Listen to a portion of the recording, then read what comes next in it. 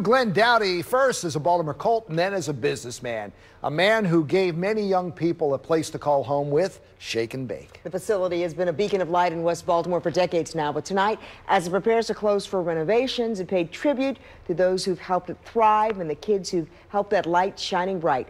Nadia was there tonight for the event. Nadia? That's right, Kelly and Jamie. Well, the original center had 40 bowling lanes, plus a skating rink, which is still there. I'm told it served over 1 million people. Tonight, two faces of Shake and Bake, Anthony Williams and Wes Moore, brought attention to the facility's contributions and those who've made it what it is today. It means a lot because I used to come here when they first opened. You'll hear that from many people in and out of West Baltimore. Shake and Bake, it's a place where you can drop your child off without a second thought. To keep them out of trouble, keep the kids out of trouble. And that's where everybody used to come doing. I remember we used to come every day for skate night, and it was fun. And it's fun to this day for the thousands of children who strap on their skates and just enjoy being kids, even when what's going on around them isn't so fun. Because of the area that it's located, and there's a lot of crime, drugs, and dereliction.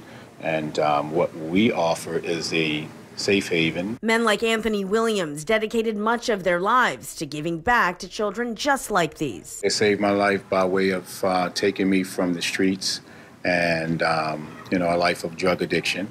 And 29 years later, I'm still delivered. He was honored Friday by various state and city leaders and his community. This is a celebration. It's a celebration of not just you in 30 years. It's a celebration of the next 30 years. For Williams, working here and being in these kids' lives came naturally. This is the foundation of what I do and what we've been doing for the past 30 years. And I feel like if I have something to give back to the young people that was offered to me, then why not? Friday's back-to-school night drew lines around the block. It's just one of the safe events for youth this facility was built on.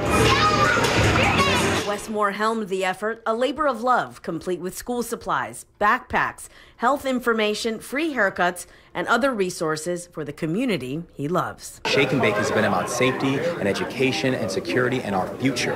And so when we're saying this is the type of work we wanted to do, we wanted to A, celebrate Anthony, and B, we want to put kids on the right path.